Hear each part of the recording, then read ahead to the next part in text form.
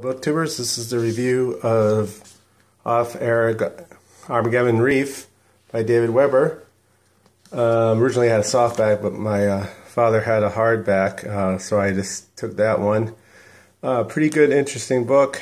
David Weber really knows how to write sci-fi, fantasy / alternative history kind of thing.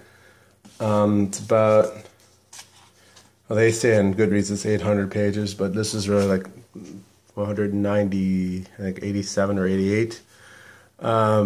Starts about the war with an alien species that attacked old Earth, and basically the human race was able to flee, but they had to suppress all technology because that's what the alien race seems to be attracted to.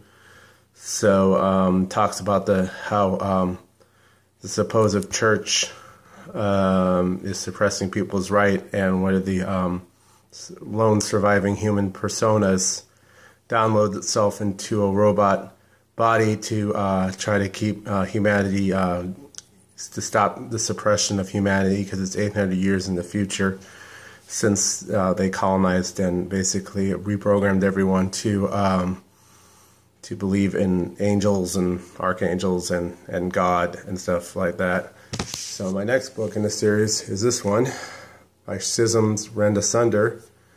And real quick, book haul, the bonus one, I did get Shattered Souls. Is it Severed Souls by Terry Goodkind?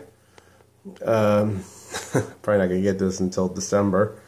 But it's really about it. Like I said, reporting from the from the northern woods.